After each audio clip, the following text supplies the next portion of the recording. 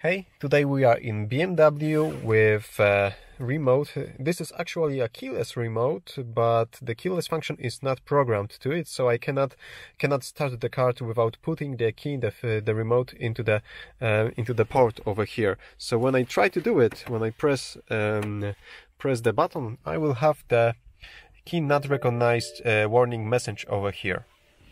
But the thing is, in cars without the keyless function, you can still turn on the car with the key not in the ignition. So, for example, you can start the engine and leave your car for a few minutes, so it so the engine gets warmer while you are at home.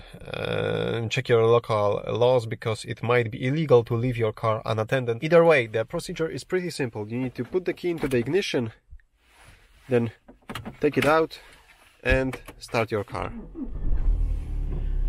And as can you see, the engine is on, key is over here, there's nothing in the port, and I can go home for a few minutes while the car is getting warmer, and I don't need to leave the key in the car.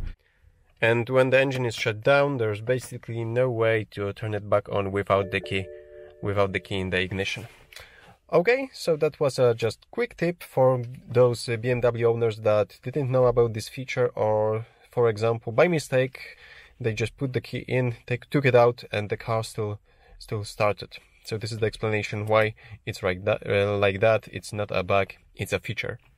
Okay, check my other videos about BMW, give me a thumbs up if you like this simple tutorial, and see you soon.